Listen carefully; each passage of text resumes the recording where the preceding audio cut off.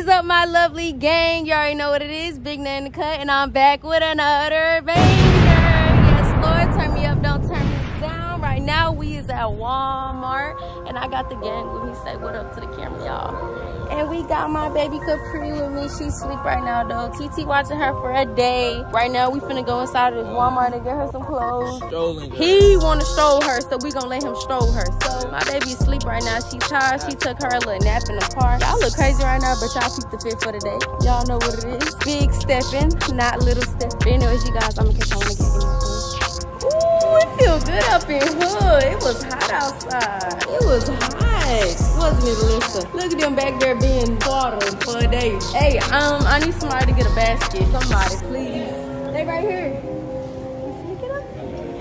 They finna be a gentleman and get a basket. What are you doing? You're supposed to be getting a basket. You're fired. This is why you would never work at Walmart.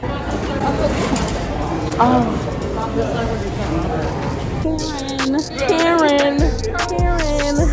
Let me move before I say something I don't need to be saying. If we get kicked out, it's gonna be his fault. Literally, it's going to be his fault because he don't listen. What are y'all doing? Okay, I guess that's what he wanna ride in. We gonna let him ride inside the little granny cart. Where we finna pull up to? To the what? Ashton? Oh, my dog broke his mirror. Where we finna pull up to? Ah! He's trying to kill me. Alright, you guys, so I found this little cute fall outfit. Y'all know the fall is coming up. Hold on. I'm trying to find some more stuff, but they ain't got her size. I might. Zay, bro, what is you doing? I'm not gonna pay no mind to him. But I'm trying to find some shoes for her. I can't really find any because I can't really see any.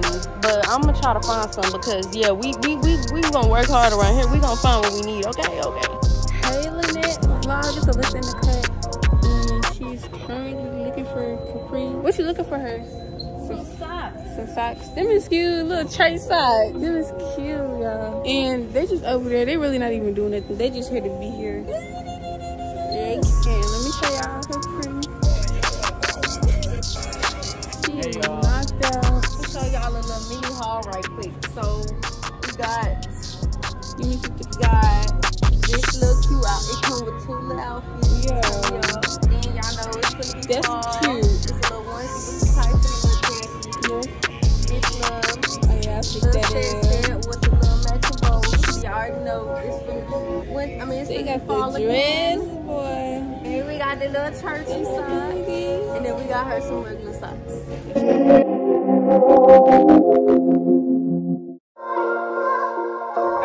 So we in the parking lot of Chuck E. Cheese, and they took her out the car seat because she was whining. Well, they just took her out, but yeah, she back there whining. Ashton done grabbed her. Hey, TT baby. Hey, TT baby. You ain't gonna say hey to the camera? Oh, she a little upset right now. But anyways, you guys, we finna walk up in here and we finna see what they got going because I don't think I've been here since I was a little kid. So we finna see what the hype about with these little kids. So yeah, y'all, I'm finna take Capri to go see Chuck E. Cheese. Is you ready? Is you ready, TT baby? Y'all, when she walked up in here, she was smiling extra hard. We finna go see how she reacts to him though, cause it be a lot of babies screaming and crying. I hope she don't get to screaming and crying. I'm gonna have to calm her down.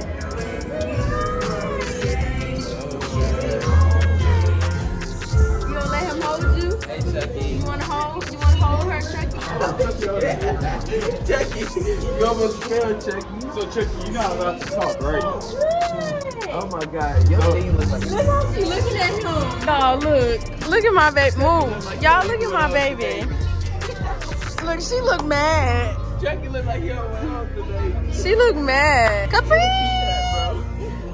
What's up, bro? Capri. Chucky, are you? Hey, TT baby. Oh, that's Chucky. Hey, TT baby. She look mad, y'all. Let me get my baby off this little mouse because she look mad. I don't know what these Oh yeah. doing, but they sitting over here trying to raise up Chucky. Oh yeah. Leave him alone. Come on. I'm finna take Capri to go play some games because I don't know what they got going on. But my baby ready to play some games. You ready to play some games, TT baby? You ready to play some games? Come on, we finna go play some games, girl.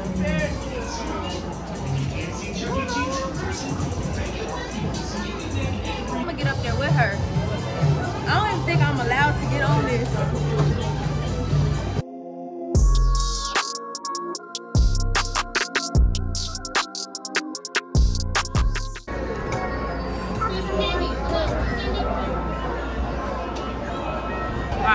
to get down.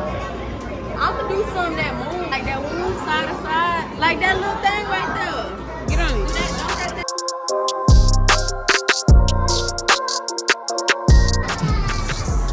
How you do this?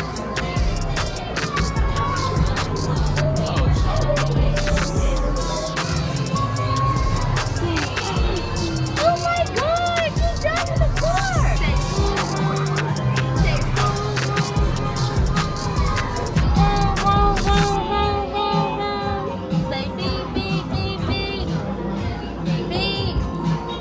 Say say beep beep beep. Say beep beep beep.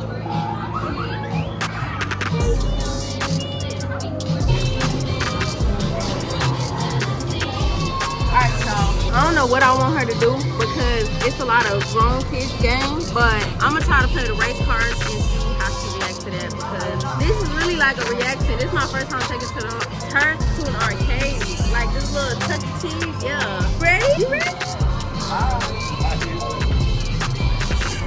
The button.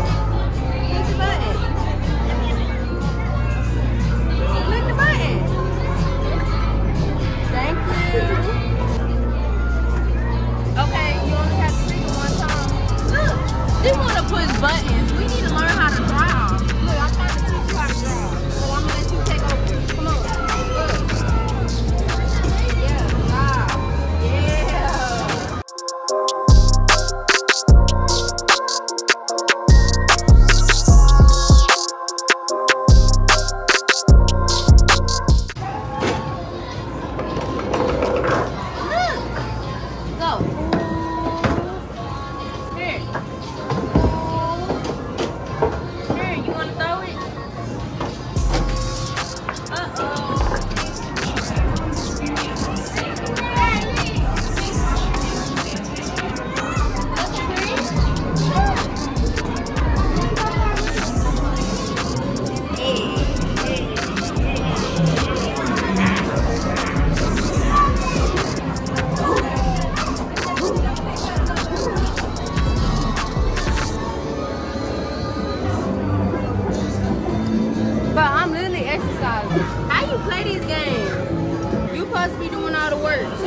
Why you ain't doing all the work? Huh? Looking at everybody, literally.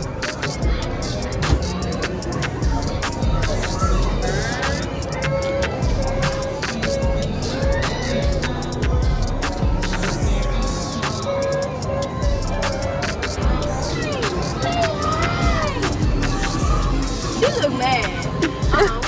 You look too. You look happy.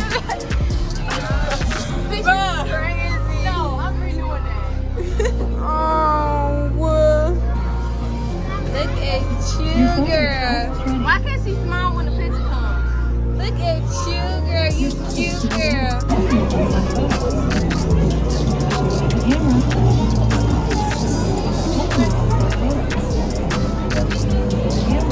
Okay, y'all 80. We took a lot of pictures. Ooh, don't look at that. Alright, y'all, so we leaving Chuck E. Cheese. We finna go to CC's and eat. Yeah, y'all already know what it is. Eat good. Buffet in this bitch. We finna go. Y'all ready to go? Alright, you guys, so it is currently like a week later since the last clip, and a lot of stuff like been happening in the past week or so, or in the past 2 weeks or so, and I'm pretty sure everybody already know what I'm talking about. But recently Kingston has passed away, and like I was just so hurt because everybody knew that Kingston was really like, I was like this with him. He went everywhere I went. I'm talking about no personal space. This boy walks everywhere I go. Like, he be literally trying to come in the bathroom when I'm trying to go to the bathroom. Like, literally, that's how clingy he is. And I feel like that was a piece of me that literally just got taken away from me. So I wasn't like mentally okay to like really do anything. So I just, when everything happened, I seen everything happen. Like, y'all don't understand like how everything happened. It was just like, yeah. But I'm gonna tell y'all what happened. Boom. So I'm coming out the house or whatever, and you know, him being him always wanted to be under me, he's going to sit there and he's going to follow me out the door.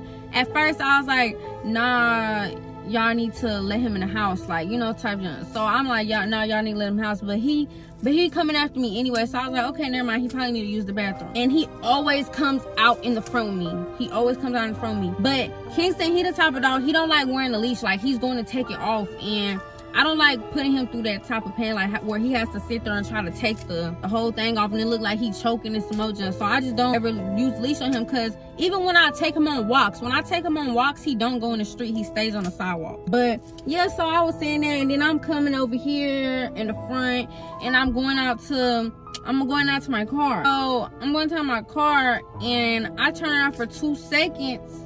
I see Kingston in the street. I said, Kingston, come here. Kingston, come here. So he started walking towards me, and this car, he was driving fast. So he was driving fast, and he hit him. Like, like Kingston was walking towards me, and he hit him. Like, he was driving fast through the neighborhood at nighttime, and he hit him. Like, everybody know you're not supposed to drive fast in a neighborhood at nighttime. You never know what's jumping in the road. That could have been a person.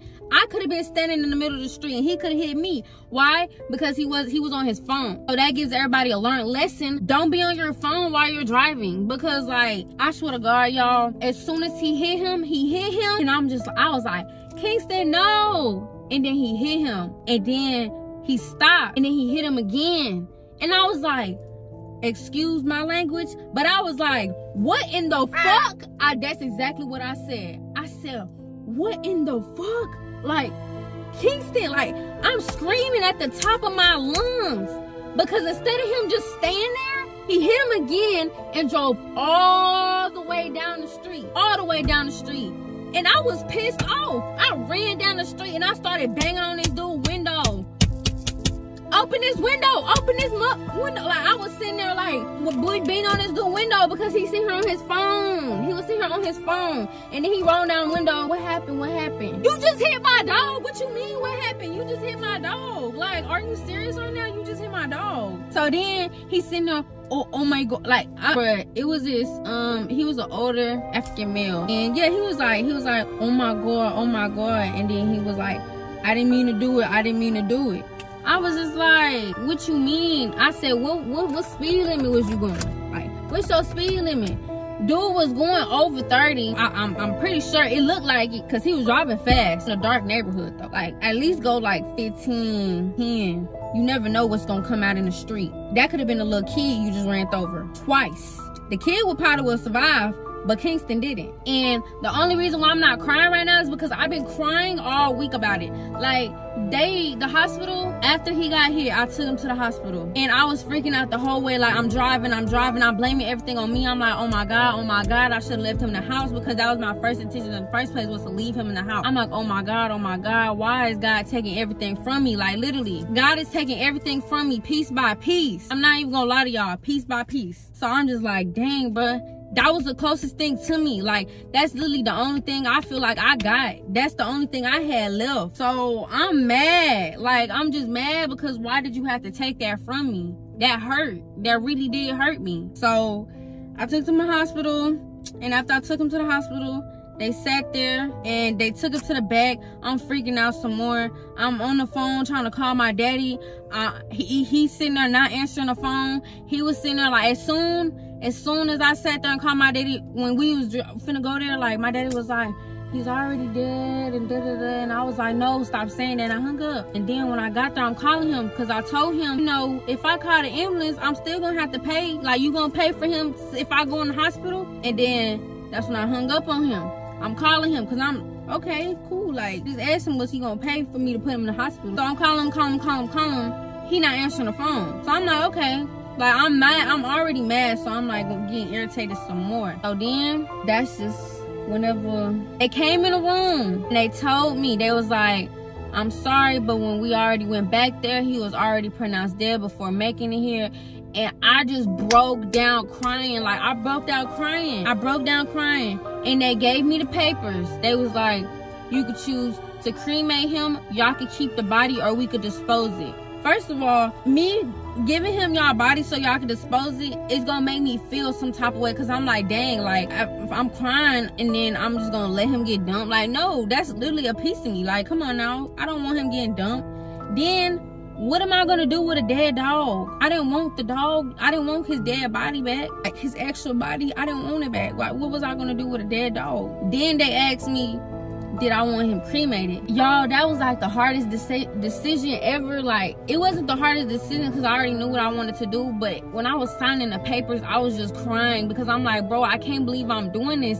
And it really, really, really hit me when we was finna go. Before we had left, they gave us this paper, and it was the paper saying, it was a paper basically saying that, like, giving me options to choose which little vase I want his ashes to be in the box. That is what really hit me. Like, everybody kept asking me, and I'm just looking at it, and I'm like, I don't know what to do. Like, I don't know what to do. Like, I'm confused. And they pick where you want his ashes to be in. That's all I hear. Pick where you want his ashes to be in. And I'm just sitting there froze. Like, I'm just looking at the paper froze. And I just started crying again. I'm crying again. I'm like, bro, I cannot believe that I'm actually finna pick out. I was like, I shouldn't have to do this. I shouldn't have to do this. I shouldn't have to be sitting here picking out his vase for ashes. He should be here. That's exactly what I said. He should be here. He should be here, bro. Like, oh my God, it's hitting me now. It's hitting me now because I'm just repeating the story. It's hitting me now. Like, bro, he should be here. He should be sitting right here. We wouldn't even be doing this video. We'll probably be doing another video, and he gonna be sitting right here in his passenger seat. He gonna be sitting right here trying to get in my lap while I'm driving, because that's what he always do. I'm sorry, y'all, but yeah, that hurt me really, really bad. Like, I could not stop crying. The next day at school, I kept having flashes of, like, I kept having flashes of me watching him get hit because I actually watched it. I had a mental breakdown yesterday just thinking about it. Not even gonna lie to y'all, I had a whole mental breakdown just crying about it, and it was really, like, messing up my head real bad. Like, really, really bad, to the point where I didn't even want to, like, be around people. I wanted to just be isolated and just, I didn't even want to do anything. As y'all can see, I haven't really been posting any YouTube videos since Kingston has died, but I'm gonna try to stay strong for him. They texted me, told me to go pick up his ashes yesterday. I still haven't went to go pick him up because, me personally, I don't feel like I'm ready to go pick him up. Like, if I go pick him up, I'm not gonna be okay. Like, I'm really not gonna be okay. Like, I'm not gonna be okay for a long time because I have my dead dog's ashes, and he shouldn't even be dead. He should be alive. And that was literally like my bestie. Like, everybody around me know that was like my son. Like, come on now, Kingston has a whole stroller. He said, what dog you know got a stroller? Like, come on now, he got a whole stroller. He got everything he wants. He got a big old fluffy bed.